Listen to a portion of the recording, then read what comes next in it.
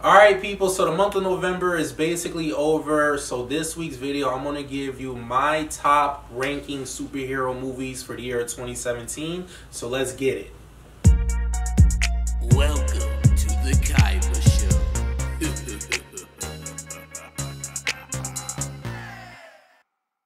Alright people, so my number one spot overall best superhero movie of the year 2017 is going to go to no other than my boy Wolverine, aka Logan, because this movie overall is the total package.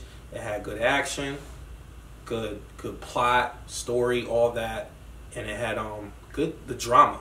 The drama with this movie was unbelievable, and it's rumored that this movie might even get some Oscar nods with the 2018 Oscar celebration. So overall, Wolverine embodied the total package that we all want to see in a superhero movie. Yes, it didn't have all the special effects that the other movies this year had, but overall, number one is going hands down to Logan.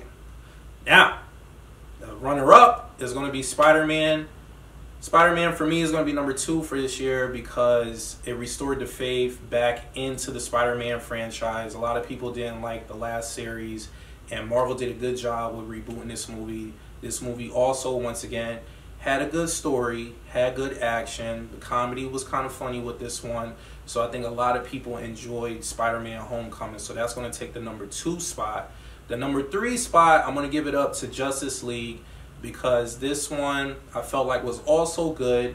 Wasn't good enough to be number one or two this year, but it was number three in my eyes. It had a decent story, could have been better. The action was pretty good, and the acting was also good. It's no Avengers, so that's why it's going to take the number three spot.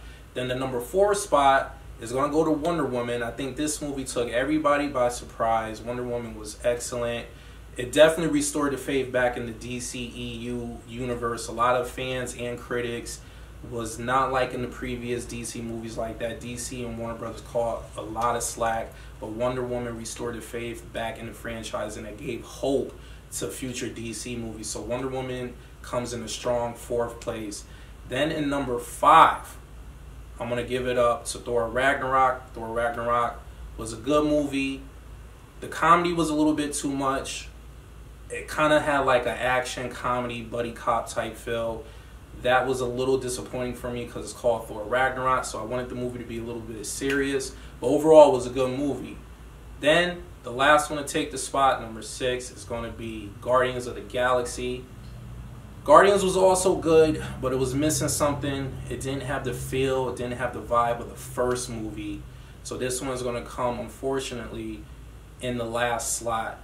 Overall, all these movies are good. None of these movies were bad.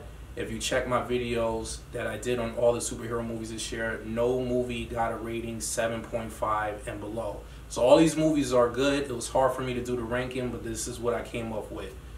So if you like what you see and you want to see more, please hit the subscribe button. After hitting the subscribe button, hit the bell button next to it so you get notified every time I upload a video. And please hit the like and leave a comment at the bottom.